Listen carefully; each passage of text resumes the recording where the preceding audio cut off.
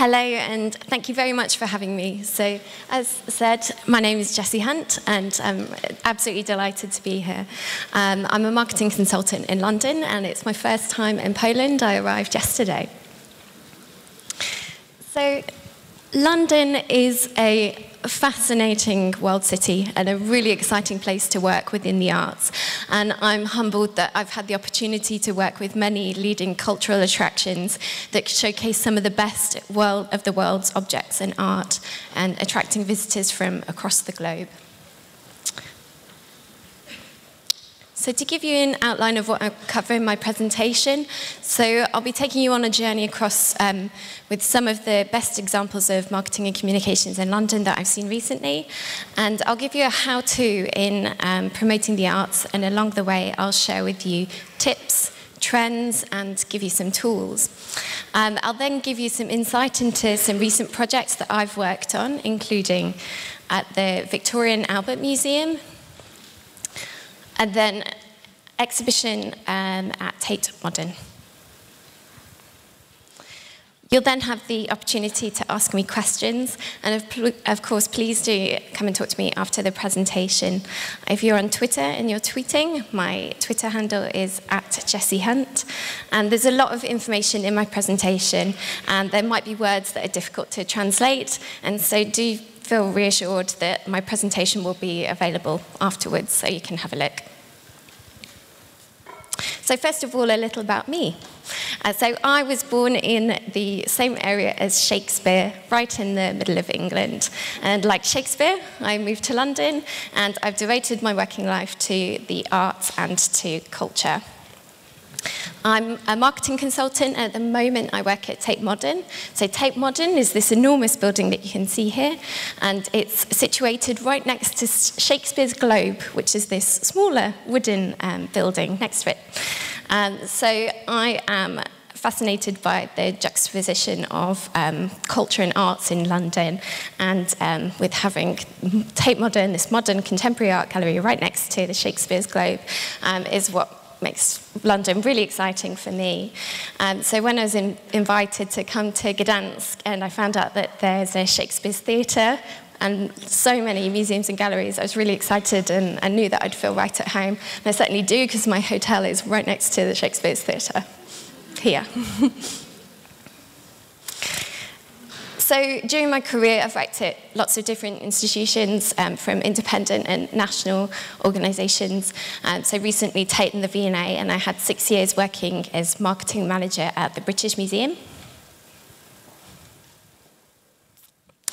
And as all good marketers, I'd love to get to know my audience here.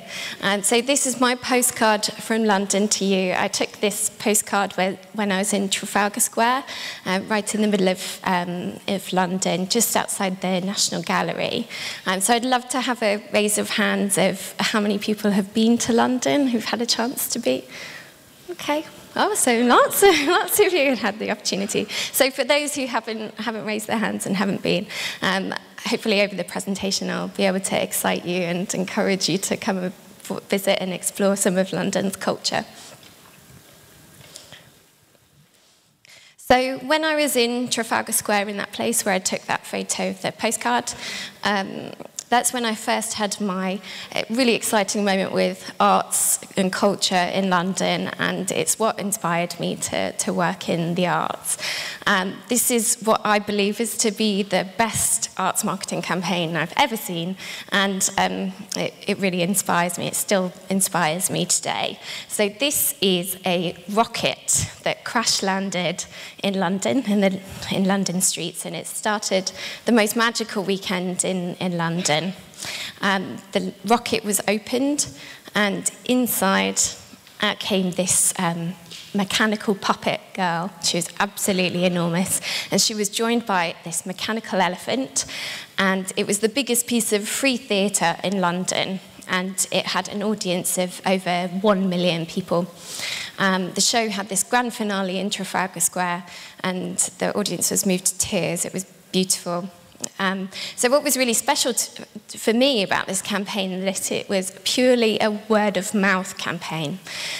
So this was completely before social media kicked off. This was 10 years ago. The event was a complete surprise for Londoners. We hadn't been told about it beforehand. There were no posters, there were no flyers, and the press had even agreed to an embargo, and the BBC reported this rocket arriving in London as though it was actually real. And so the important thing for me in remembering about marketing campaigns is, and especially for this one, was that it was carefully planned, and the company was incredibly creative with the way that they carried out this marketing campaign and with the storytelling in it. It completely embraced word-of-mouth marketing and getting people excited and engaged.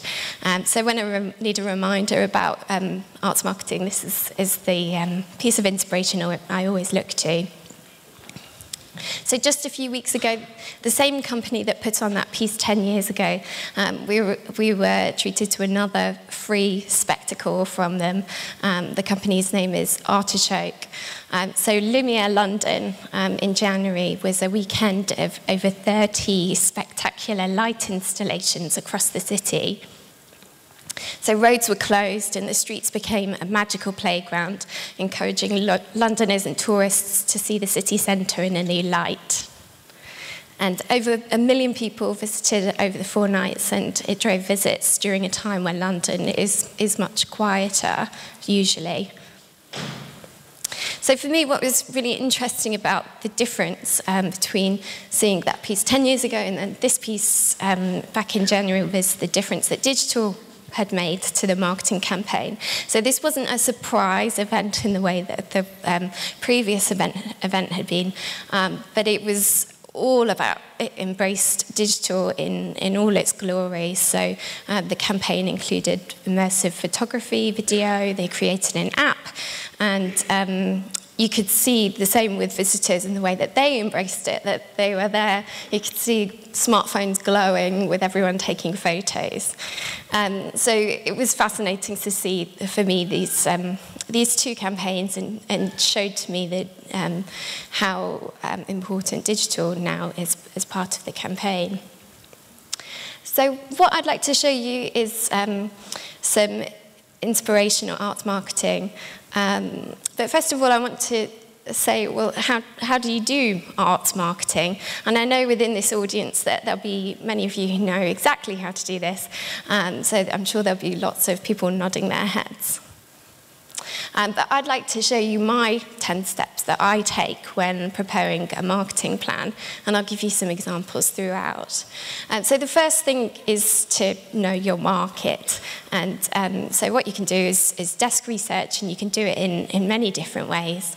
And this is an example of a piece of work called Audience Atlas, which is available in the UK.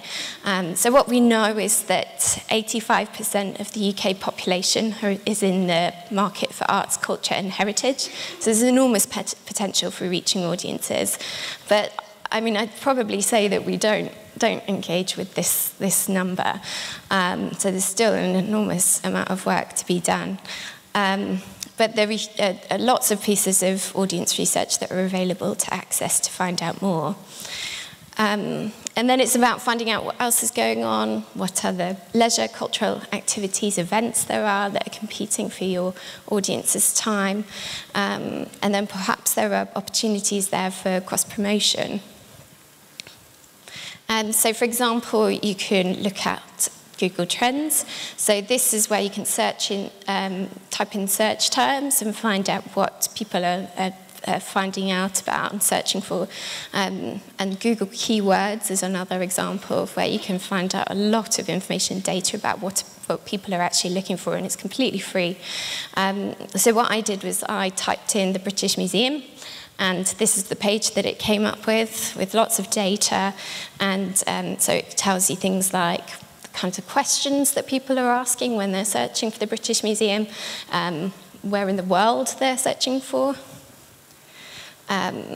Also here, there's when they're searching what objects they're interested in at the museum. And so this is really useful because it means that you can start to build programming, you can start to build content, things that people are actually interested in looking for. And so you can also see here at the bottom of the page that the British Museum has just launched a partnership with Google. see here. So this is an example of Facebook Insights. So this is where you can log into your page's Facebook and find out lots of data about your audience. So where they're from, what kind of content they're really liking. And you can also have a look at what your competitors are doing. So here I've got some examples of the Metropolitan Museum, British Museum, Tate, National Gallery compared against each other for social media engagement. So you can see that the Metropolitan Museum of Art there is doing incredibly well for engagement this week.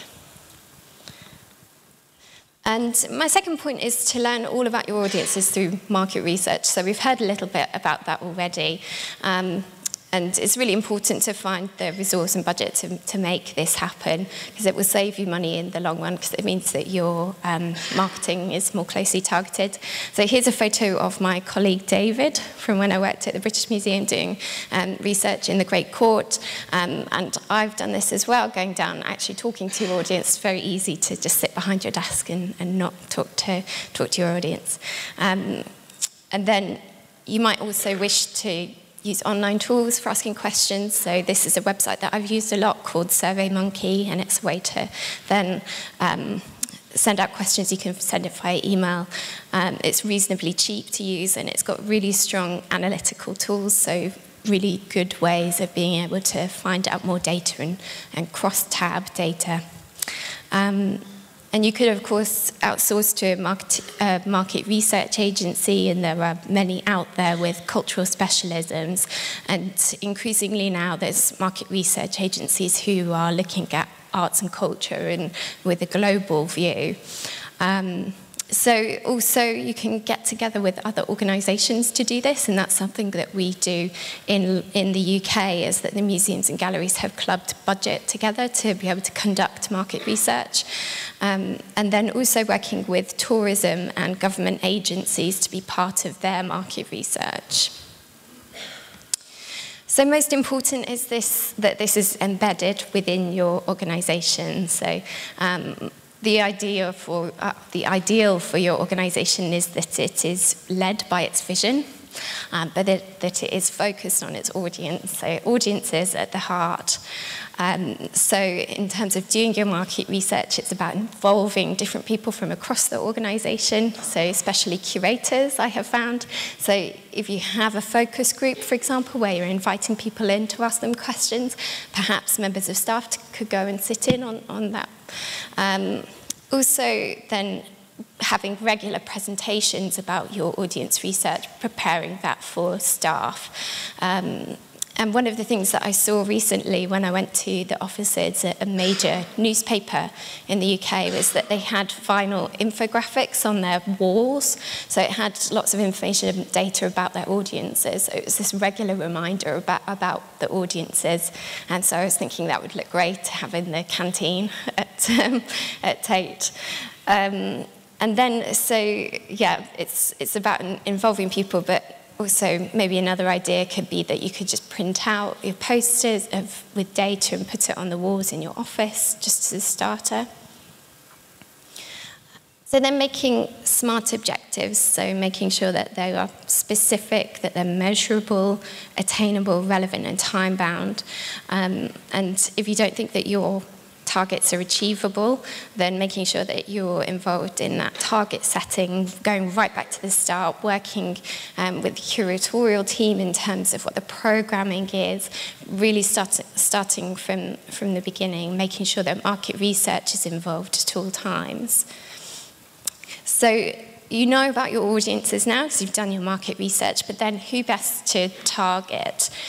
So the best thing to do is obviously to target a fewer number of audiences and do it really well rather than trying to appeal to all.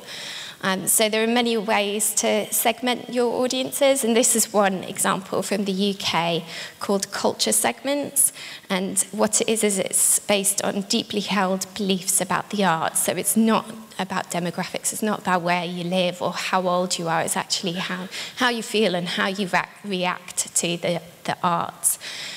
So for example, the segment stimulation, which is this one in orange up at the top, this is a segment that likes to be the first to find out what's going on in the arts.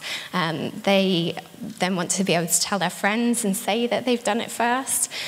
They are interested in some more of the risky type of art forms. So that's just one example, and there are many, and you can find out and see what we call pen portraits. So you can see all of those online. And this shows how you can then target your different segments at different stages of the campaign. So this shows a timeline for the campaign. So for example, when I said about targeting the audience who want to hear about it first and then tell all of their friends, they are on the left-hand side. And then the one that is in yellow, they are the type of audience that like to listen to what their friends have had to say. They want to then read press reviews. So they come later on in the campaign. So you can start to then see how each of them are targeted at different stages. And then the next step is to write your key messages. So what is it that's most important to say? Is it that it's free? Is it the name of the artist? Or if the artist is not known, is it the experience? What are those things that really draw in audiences? So it's about selecting between 3 and 5 messages and testing them if you can. And then in terms of devising your strategy, so how it is that you're going to then reach all of those things, your objectives, your audiences. So this needs to be a summary, a few paragraphs about those steps that you're going to take. And then doing this in phases. So I mentioned earlier about the audience segments and when you target them. So this is a typical exhibition life cycle. So it shows it over time. So the first peak here is when the exhibition opens, and then the peak at the end is toward when it's closing. And this is obviously how you want your campaign to look. So if you split it out into these phases, then that's when you can then start to see that sort of shape in your ticket sales. So I mentioned about budget, and of course without budget and resource, then none of this is going to be possible. And it's all about making sure that you have, you're getting return on investment. And then getting creative, so using visual identity, working with really good designers to make sure that you've got strong standout, clear messaging, and call to action. So in terms of your tactics, this is the details of exactly how you're going to carry out the campaign. So I tend to, when managing a project, I'll keep this in a separate document and I'll use an Excel spreadsheet, and I call this is called a Gantt chart. And so what I'll have is listed out all of the examples of the marketing, so whether it's on-site signage, whether it is an advertisement in the Times newspaper, or whether it's a blog, so listing out all of your different content, what social media you'll have at each stage, and then across is shown the timing. So this then helps you to start planning out those phases of the campaigns and working out which audiences you'll target when. And then obviously evaluation and reporting, which is essential as we all know, but obviously budget and resource needs to be planned out from the start. So that's just a really quick summary of my top steps for making a marketing plan. So next, on to what I've found works in arts marketing. And so the decision-making process for engaging with the arts has become increasingly complex. And here is a diagram that shows just how involved the purchase journey is for car insurance. So this is something essential that everyone in the UK has to have, and obviously much more boring than the arts. But what it shows is that over a period of time, there's many different things, actions that had to be taken to be able to buy this car insurance in terms of the number of websites. There's 5 different websites. that were visited, 34 minutes was taken to decide about this car insurance. And obviously the model for engaging in the arts it's an entirely different proposition. But I think it's worth considering in terms of those number of touch points, we call them. So all of those places that that audience might hear about you or find out about you, all of the different ways that they might engage, and then also remembering about things like they're going to have to convince their friend to go with them, or they're going to have to think about how they might get there, all of those other barriers or things that need to be considered for before they engage with you. So you need to make sure that your marketing campaign is addressing all of those things. And so going back to the question as to what works, what I found, and this is based on market research, the top responses are always word of mouth marketing. So this is, and then the next one is outdoor advertising. So this is in London, we have London advertising on the London Underground, and what we've found over the last few years, because there's lots of arts organisations now do use London Underground for advertising, and you see lots of arts and publishers, and it's almost like reading a magazine as you walk through the London Underground, that it's a way of finding out what is on in London. And so we found that audiences are now saying that is how they find out about what is on in London. So it's now pretty much essential to be able to advertise there. But in terms of entry points for budget, it's around £10,000 for doing one burst of advertising. So it's a significant amount of money it's into your budget.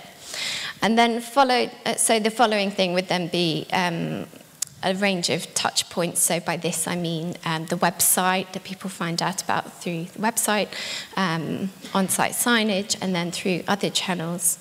The other thing to point out is that social media is also listed as surprisingly low down on that list, so around 5%. But over the last few years that we have seen that increasing.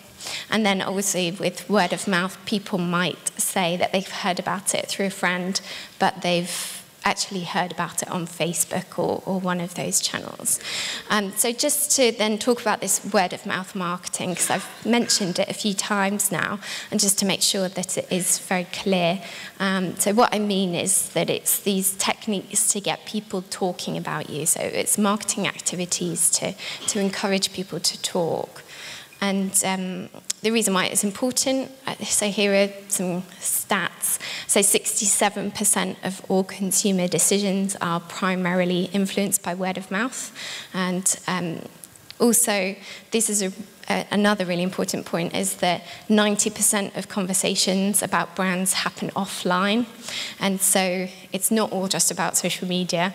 And so therefore, it's worth thinking about that. And next I want to mention about the power of working in partnership with other brands to be able to reach audiences. And I mentioned earlier about the British Museum partnering with Google. And here is an example in the photograph from Tate, when Tate worked with a shop called Liberty, which is just off Oxford Street in London. And the Tate created windows inspired by an exhibition campaign on Matisse. And so all of the windows of the shop, and there was lots of coverage within the shop about the exhibition. And what I've found is that many brands, in fact most brands that I've asked, do really wish to be associated with the arts because it means that it gives them good content. It's not everyone wants to talk about car insurance all the time. And so it's that as long as the brand is a strong fit, a good fit for your organisation and says something about the organisation, then you can think of some really creative ways to engage with audiences. And the most important point as well is that it's quite often for free, that brands will then do this for free. And so we've talked a little bit already about digital trends and digital, and I wanted to talk about being digital first. Digital first is a way of thinking through your strategy. So a few stats as statistics to emphasize why that's really important. So there's now more Google searches on mobile than there are on computers. So that happened in May for the first time last year. So just thinking about the way that our audiences are evolving and using their mobiles and using digital technology, and arts organisations need to be doing the same. And so digital is obviously an essential part of our lives. And then there are many trends for 2016, and a few of them have been mentioned already, but I just wanted to highlight a few that I think are really important for the arts this year. So stuffication, so this is a new word, so you might not have come across this before, but this is the idea that brands will be rewarded by being able to create and deliver experiences. So obviously that's a big thumbs up for the arts, because that's all about what we do. So we've seen trends in terms of experiential entertainment. So organisations such as Punch Drunk, which is a theatre company, and Secret Cinema is another trend at the moment. And in terms of the cultural sector, this gives strong opportunities for museums and galleries and performing arts venues. So there's museums and galleries quite often have these late events now where museums are open later in the evenings, and there's entertainment and there's drinks and food, and then behind the scenes events. But I think what this then offers is these new opportunities for engaging with more experiential events. And so this is another way that I certainly see the arts moving. And then,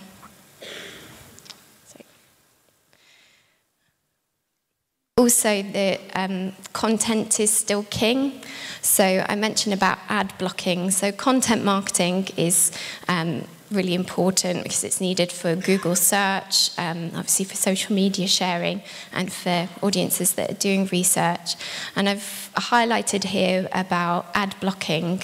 So Apple have now installed ad blocking, so it means that web advertising, banner advertising, pop-ups and videos, so many of the things that we've been using at the arts organisations I've worked at will be blocked. And so it means that content is now more important than ever, because this won't be blocked. And so that includes things like infographics, your web pages, content, podcasts, videos, blogs, and then also video. So a stat here is that 74% of all web traffic will be driven by video in 2017. So I've got an interesting example here from the British Museum, who recently crowdsourced to get ideas for content for videos.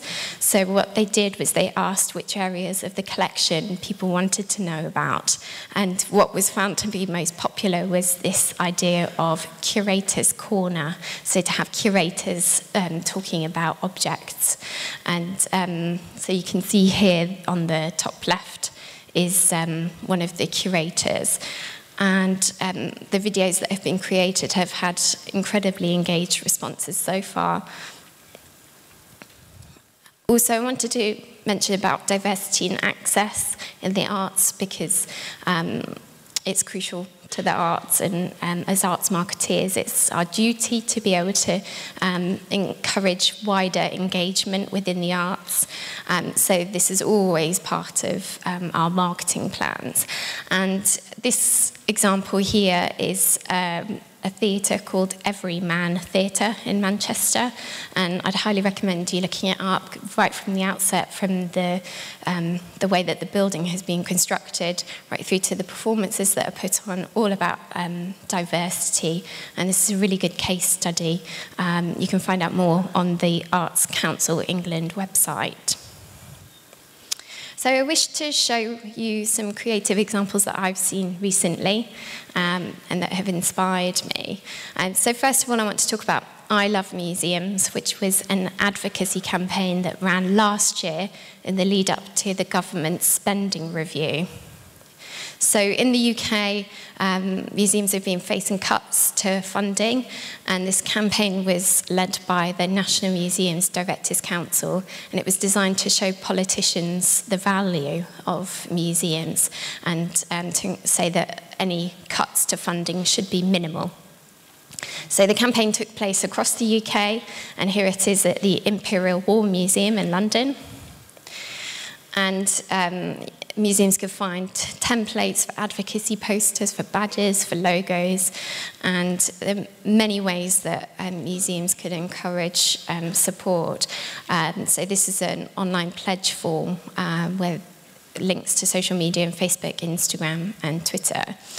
So in November, after this campaign, we did expect cuts of funding between 30% and 40%, but actually it was good news that didn't happen for our national museums, and funding is going to stay the same for the next 4 years. So it's good news for national museums. I think this campaign certainly did go some way to be able to encourage support for museums. But the fight is certainly still on for our smaller museums and for regional museums, because there may be cuts coming in the future.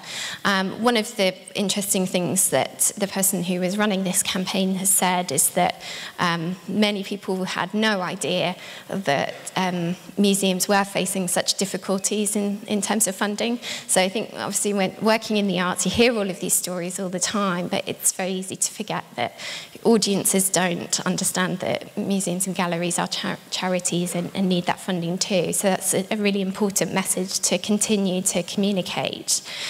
And so next I want to mention about this exhibition, which is called Tibet's Secret Temple at the Wellcome Collection in London. And so with so many posters around London, which I mentioned about these adverts, it's really difficult to get cut through. And so what they did was they used the posters in a really creative way. And I like this one because I know in coming to Gdansk that I'll be able to see some murals on the walls. So this was inspired by a mural in the exhibition. And this is still up at the moment. It's only just launched. So this is what they did, was that they started out with posters like this, and then they worked with artists to be able to then fill the posters. And so they ended up looking like this. And so what this shows is where there is that combination of outdoor advertising that I mentioned, but also then encouraging word of mouth and engagement and doing something different. And this exhibition, Ai Weiwei at the Royal Academy of Arts, this was an exhibition of this contemporary Chinese artist held in autumn last year.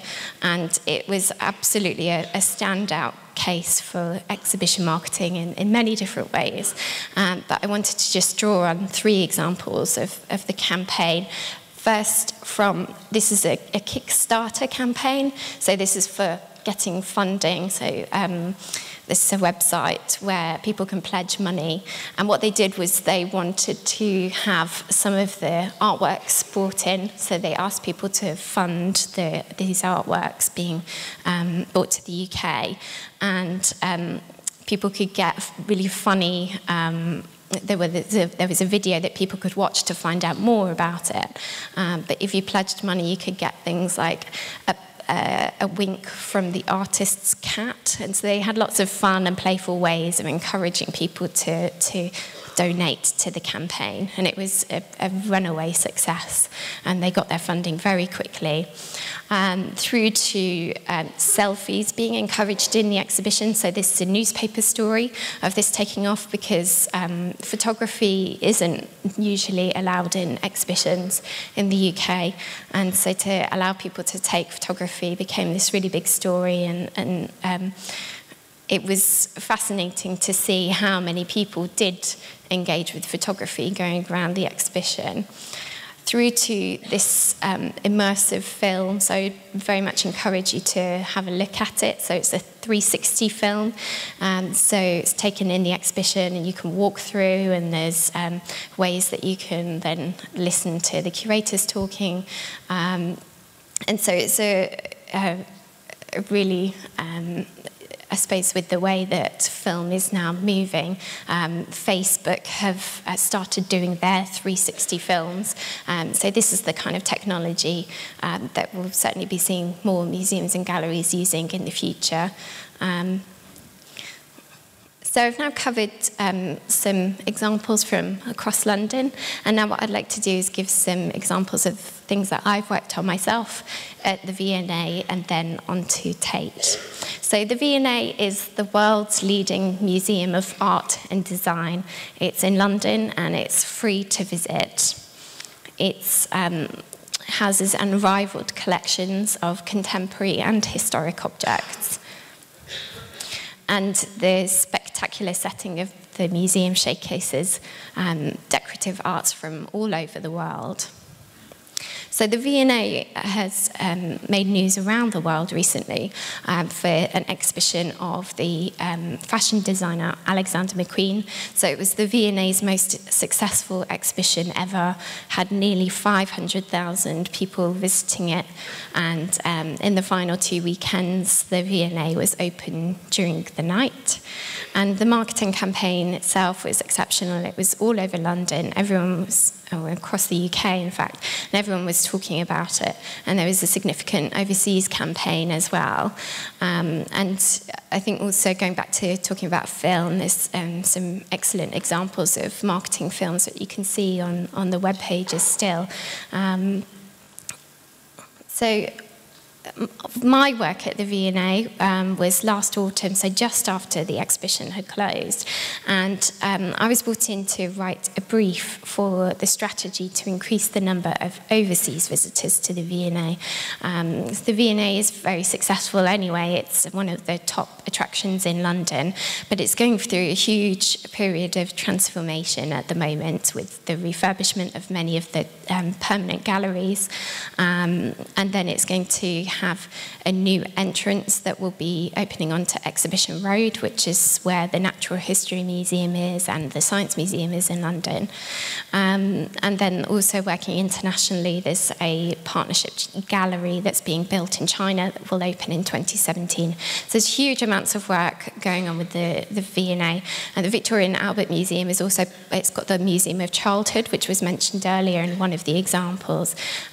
So it's got huge numbers of domestic audiences and significant number of overseas visitors, but it's not top on the list for overseas visitors to visit. So with the success of the Alexander McQueen exhibition having made such huge headlines, it's a really strong opportunity to be able to encourage overseas audiences. So how did I approach this brief? So in developing this strategy, I did a significant piece of work for the V&A. I made an assessment into the V&A's current position within the London visitor market. So at the moment, it's listed as number 7. And then I made projections for the V&A looking at the market for tourists to London over the next 5 years, and I worked out what proportion of visitors the V&A could be expecting. And then I looked at what the opportunities were for growth, so where we could then increase that. And then wrote this detailed marketing strategy for the next 5 years for increasing tourists. So this is an example of one of the V&A's tourism marketing campaigns. So this is targeting UK audiences. So this is already in existence. So in the strategy, what I was looking at was then how we could create a new campaign that is purely for overseas tourists to help explain what the V&A is and to then highlight the aspects of the museum that would appeal to those audiences. And it was very different for each audience segment of from overseas. So in terms of doing this research, I talked to tourism partners and agencies, had lots of discussion with staff and at the museum and then peers within the sector. I worked with a research agency and I delved into past reports and had a look at, there was a wealth of data that already existed. And I worked with a media agency and I looked at the best solutions for tourism advertising. I also did lots of research on TripAdvisor, Google, social analytics, and looking at information that already existed to be able to add more data to the report. So, for example, this is a slide that's taken from a research report from London and Partners, which is the is the tourism agency for London. And what it shows is the most important factors for influencing a visit to London. And right at the top of the list is word of mouth, and then the internet, and then followed by things around London, so advertising around London, and then guidebooks. And another aspect was looking at booking trends. There's quite interesting data around bookings, and what it showed is that 30% of London's tourists don't book tickets, and they were least likely to book tickets for museums. So museums are free to visit in the UK. Many of them are free. But what it shows is that museums and galleries can be doing so much more to encourage visits, selling exhibition tickets, but also looking at those other opportunities for upselling, so the catering offer that people are looking for, and the shops, and all of those different secondary spend opportunities. So what were my findings for the V&A? It was that there was this huge opportunity for increasing the number of overseas visitors, but what it really needed was to have dedicated staffing and budget to be able to deliver this, and that tourist markets, they needed to be segmented and then targeted with particular messaging and particular offers for each of those markets. So, for example, with the USA, there was a huge number of USA tourists that are expected to London over the next 5 years, and they all arrive in the morning, early morning in London, and then they can't check into their hotels until 2 or 3 o'clock. And so in the morning, they're left wandering around London and looking for something to do to kill some time before they go and book into their hotels. And what they're actually looking for is for breakfast or for something to eat and to have a sit down. So the opportunity there for the V&A is that it has the most spectacular cafe, which was designed by a famous artist called William Morris. And so we talked about having an opportunity to have a special English breakfast so that we can draw audiences into the museum and offer them what they need, and then they can go and see the spectacular British galleries whilst they're there and have an introduction to Britain all in the V&A.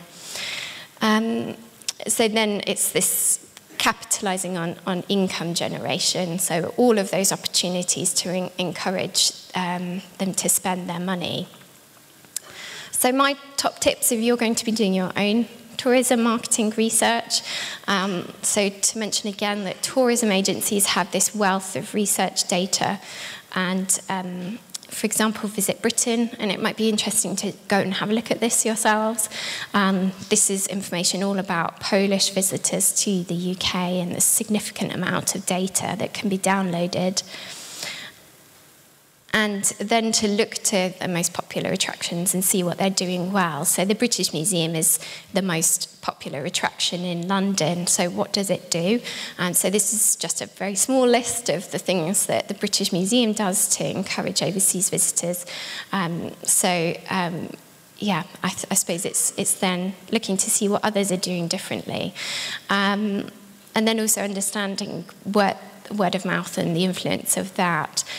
So one of the things that I found on TripAdvisor is that you can filter the comments by country, and so what that really gives you is great qualitative data as to what different audiences are interested in and what they dislike when they come to your organisation. So next I want to talk about my experience of working at Tate. So as I said earlier, Tate Modern is the free gallery in central London, and it's the most visited modern art gallery in the world. It's home to the Tate collection of international art from 1900 to today. And in my current contract, I work as marketing manager, and I've worked at Tate for the last year. So Tate Modern opened in the year 2000, and it's been a catalyst for transformation of public attitudes to the visual arts. It's a top attraction in London, and it has 6 million visitors per year, and 60% of its visitors are under 35, and around 50% are from overseas. So the building itself is a converted power station, and it was designed by the same person that designed the UK's iconic red telephone box. And in Tate Modern, you can take in the full sweep of modern art in one visit. So from iconic works to the latest performance and photographic art. So each of the wings focuses on major art movements and themes.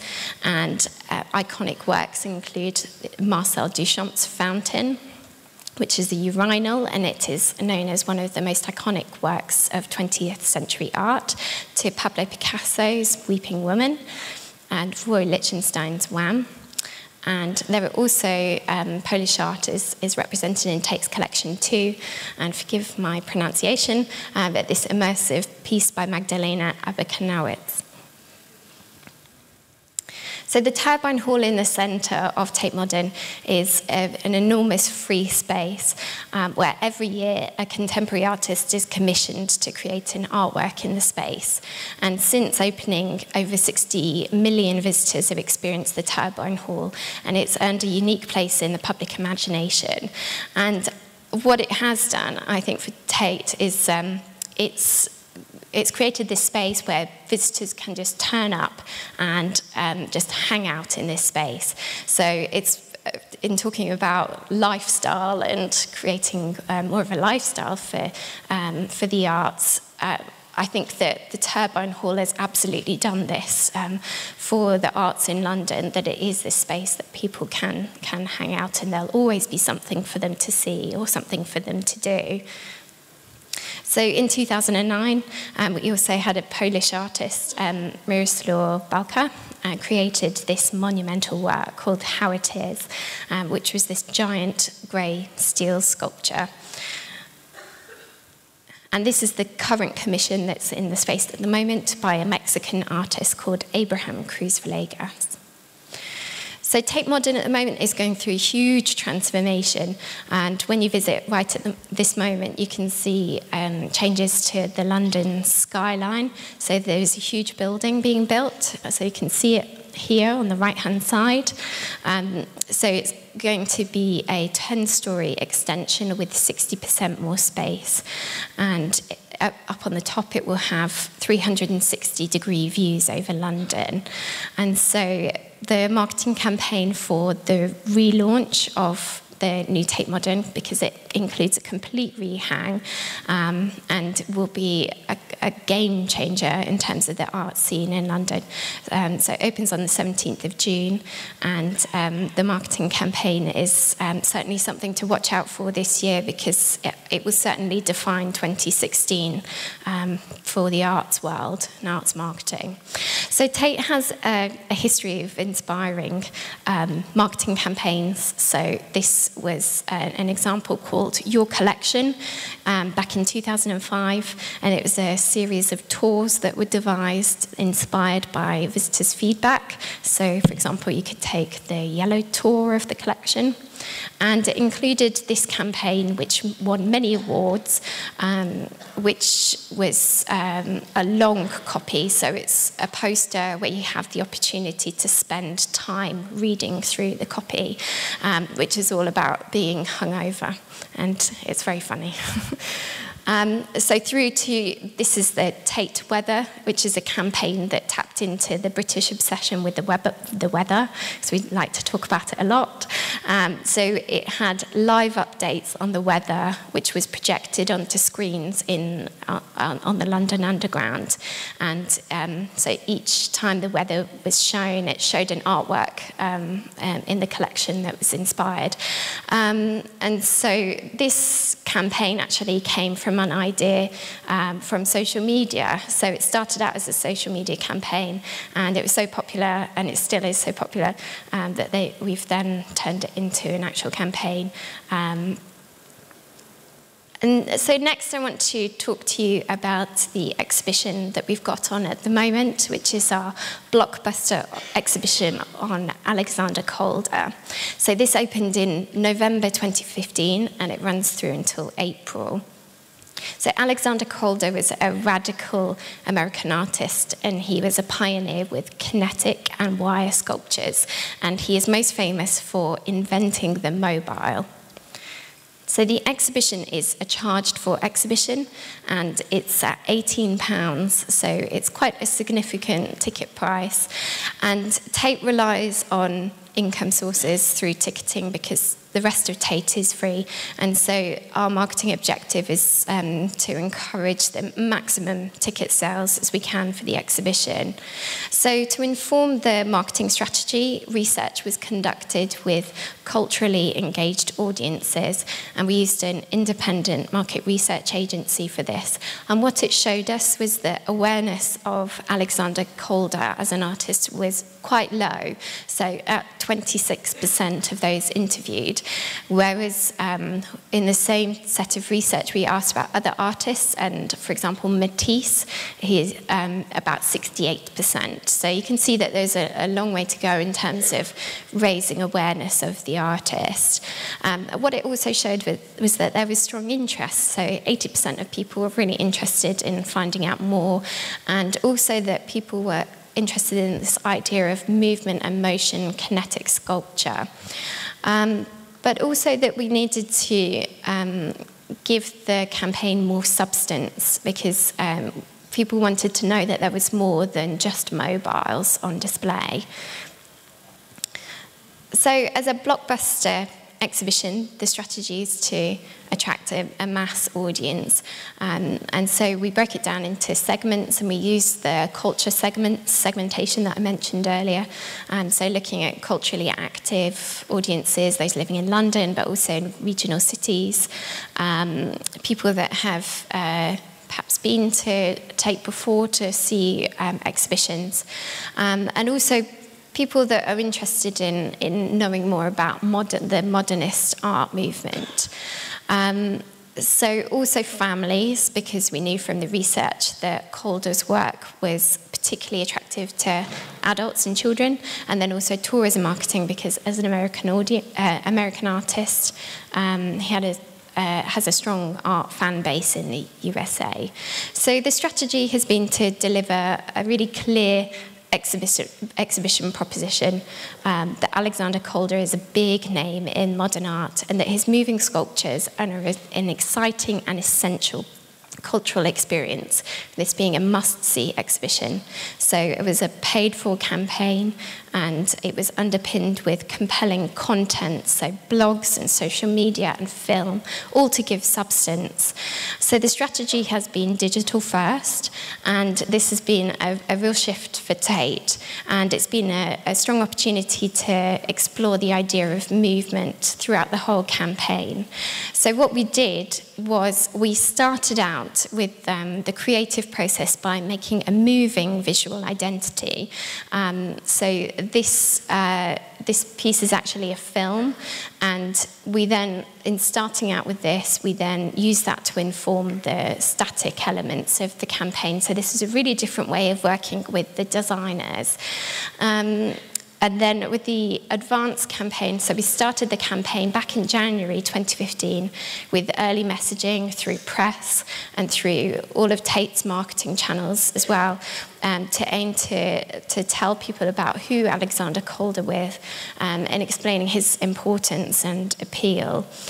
And the show was then launched with a huge splash in London, and we used digital screens. So we showed these digital trailers to show these mobiles moving through space. And then we used digital advertising on publisher spaces, social media advertising, and press advertising. We also had a major partnership with the Sunday Times and Times newspapers. So that included an event in the exhibition and a competition to win a trip to New York, which was all promoted through the newspaper's channels. And we then had coverage across the Tate membership marketing, on site to all of Tate's branches. Tate has 4 branches, online, and then in all of Tate's magazines and print. And then post-Christmas, so just after Christmas, so in January, we've had a high-impact, large-scale campaign that's taken place across London and in the southeast. So this has had huge and broad reach. And we used these press quotes on the marketing, so it had 5-star reviews, and also that it was called the happiest exhibition in Britain. And so I thought that would be really nice for everyone post-Christmas when everyone has the January blues. And then a few weeks ago, the BBC Radio was recorded live from Tate Modern, and so it showcased music inspired by the exhibition. And the content has been underpinned by content, so with blogs, social media, and film, including this, which was a Twitter tour with the exhibition curator on the first day of the opening. Tate has 2 million Twitter followers, so this was a photo tour, and members of the public could ask the curator questions about the exhibition. And it was really successful with over 760,000 impressions, whereas normally we get about 100,000 impressions. And then a film with a UK celebrity called Dara O'Brien. He has 2.18 million followers on Twitter, and he's presented many popular science and stargazing programs from the BBC, but he's also really well known for being a comedian, so that's what most people would know him for. So this film is exploring a different side of Alexander Calder's work. So this is looking at that mixture of art and science, because Albert Einstein was really inspired by Alexander Calder's work, so it's looking at that. So that film is going to launch next week, and we've already agreed that some online magazines will be able to play the film first, and then also doing advertising on YouTube. And families are a core audience for Tate, and so we've created targeted marketing communications to show that the exhibition is family-friendly. And Tate Kids content has been developed. We had an exhibition review blog that was written by an 11-year-old, and we've created activities that can be downloaded off the website and can be used in the exhibition space. And advertising has taken place on Facebook and in families, supplements in newspapers, and across all of Tate's channels we have been promoting this message too. So the campaign has just launched this week, and this is a still from a short animation that we have created that's been inspired by the exhibition. And so this has been sent out to families, bloggers, and it's going to have some YouTube advertising. I just saw it being advertised on my Instagram earlier today. And it's had a really nice reaction from audiences. But this idea that Tate is for families, and we've certainly seen that in our ticket sales, that we've had a significant number of families visiting. And overseas audiences have been targeted through partnerships and through advertising. So working with Visit London, so the tourism agency for London, we've created web content. Eurostar, which many Americans take, we've offered a ticket offer, a 2-for-1 ticket offer. We've worked with hotel partnerships. So a hotel in London is displaying advertising in their rooms, and this has all been done for free. And then social media, we've been doing advertising on Facebook, targeting Americans in London. So you've now had a chance to hear about the strategy, and you've been given some insight into the campaign. So do have a look online to see the latest content. The exhibition's on until April, and so if you're in London, do get a chance to come and see it for yourself. So in summary, in my presentation, I've given you an opportunity to hear about inspirational arts marketing in the UK and some of my experience at the V&A and Tate. So I've now got an opportunity for questions, if anybody would like to ask me anything.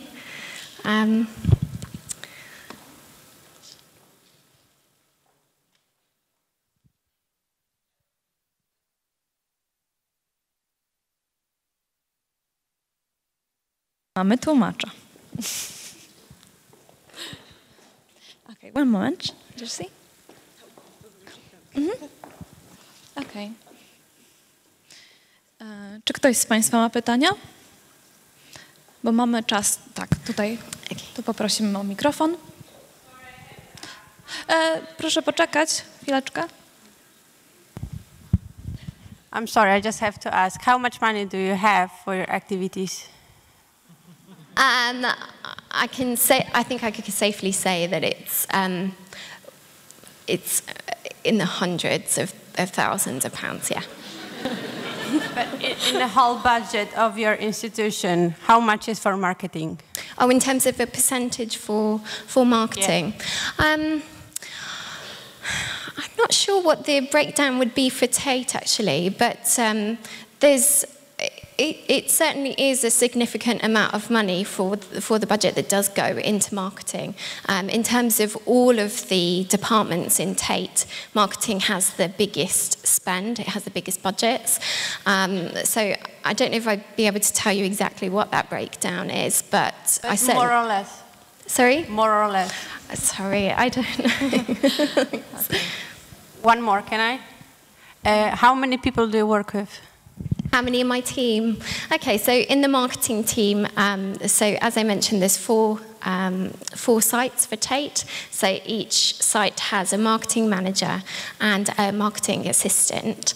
And then the social media is in our digital marketing team. So there's 3 in that team. We also have a marketing manager who looks after events and families and schools.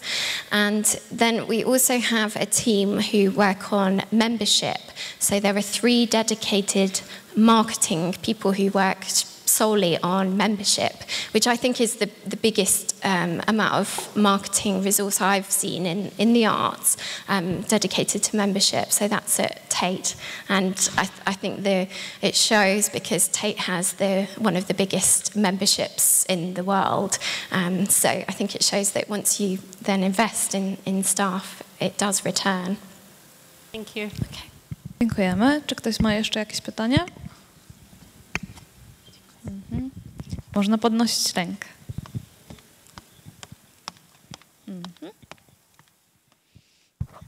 I have a question. I wanted to ask about your background. How did you start working for the arts? Because you told us about coming from the same place, Shakespeare, but I wanted to ask about your professional track until going to the museums. Yeah, of course. So I studied anthropology and communications at university. So I was really interested in culture. And whilst I was at university, I then worked at a museum, just working in one of their offices as a temporary role in my summer holidays. And whilst I was there, I fell in love with museums. It was called the National Maritime Museum in London. So I worked there for 3 months, and that then influenced some of the courses that I then took at university. And I did documentary making and made communications focused on museums. And then following that, I then started working in the shop at the British Museum. So because I knew I wanted to work in museums, but I had no idea what roles there were in museums. And so I then started working there just for a few months to then be able to find out what roles there were in museums. And from there, I then worked at a very small museum called the Garden Museum, and I worked, I started out as a personal assistant and then worked in lots of different roles there because it was very small, called the Garden Museum, and ended up working as the visitor services manager. So I had a really good overview there of what it was like working across different roles in museums. But I really fell in love with working with audiences and working with marketing whilst I was there. So I then started a course and did a qualification in marketing whilst I was still working, and then worked my way through lots of different organisations and worked in marketing from there. I jeszcze jedna osoba. One more question. Czy ktoś?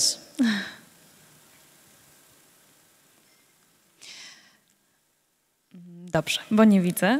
W takim razie, thank you, Jessie, for this inspiring speech. Thank you very much for having me. Thank you. Brawa.